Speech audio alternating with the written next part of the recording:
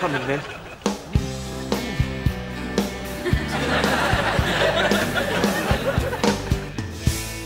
I can't believe she's gone into the bedroom with him. I can't believe she's going to shag that psycho when she's never had the common decency to give me or you one.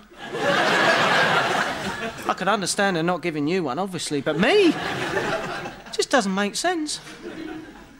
Actually, now that I've been going out with Claire for a bit, I've had plenty of opportunity to hone my love-making skills. And I feel confident that I could pleasure Mandy satisfactorily, sort of thing, if the occasion arose.